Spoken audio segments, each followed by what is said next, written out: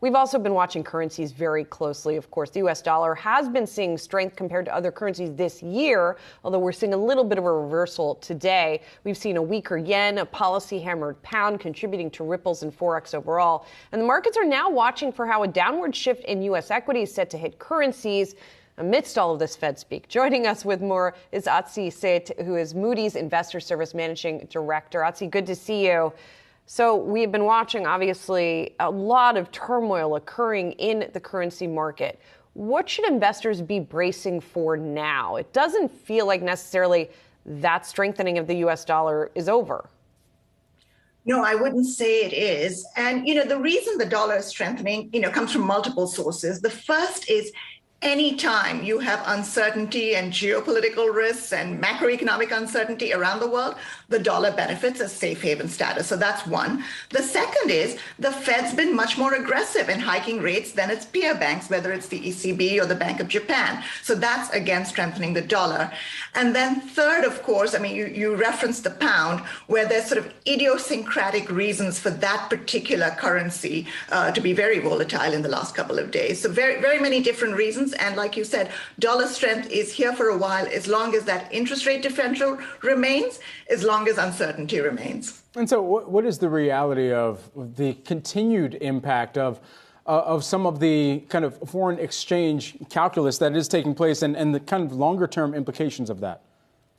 Sure. So if you think about an investor and you sort of separate the pound where, again, the British government borrows in sterling. So the pound going up and down doesn't really affect the exchange rate, doesn't affect the borrowing cost. The yields might affect the borrowing cost, but the exchange rates don't.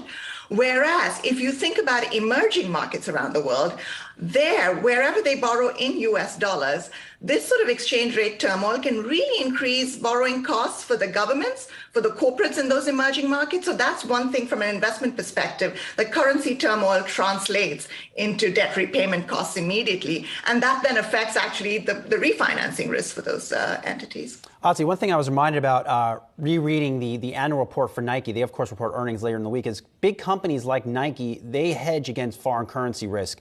How should big companies be employing hedges in this environment? Because ultimately that may impact their profits and then by extension may impact their stock price. Yeah, and it's particularly true. I think the data is now that about 30% of the largest U.S. companies earn, their revenues from outside the U.S. And so anytime the dollar strengthens as much as it has now, your revenues are going to be affected just because of exchange rate risk. And I think most companies that have that exposure are aware of this, and that the hedging is likely to be in place if it isn't already, will be definitely in place. So I think most companies are aware of it. It is those companies that at the margin, even if you have 10% exposure and you don't think you need a hedge because, you're not expecting as much volatility, that's where the impact, when your currency is strengthening, by 5%, 10% against others, you feel impact even if you're at 10% revenues from outside. So, Atsi, to put it all together, at a time when we are seeing global growth slowing, we are also seeing dollar strengthening, other currencies weakening, which has disadvantages for both sides. We're seeing credit costs climbing. It just seems like it's sort of pain piling on pain at a time of economic vulnerability. Yes, it is. And, if there is one silver lining to your currency depreciating, it is that it makes your exports more attractive and and that should help your growth as well. But your currency depreciating at a time when growth is, going down means that the export momentum is low anyway. So even that silver lining is slightly burnished, I would say. In a time of currency depreciation, those companies and countries that have deep domestic capital markets tend to benefit because at least you can borrow in your own currency and you can finance yourself or refinance your debt at a time that your currency is depreciating. But yes, overall, a sobering and sort of slightly negative picture for the next couple of quarters. I like your quest for silver linings, though. I appreciate that always. Atsi, thank you so much for being here. Atsi Sheth, Moody's Investor Service Managing Director. Appreciate it.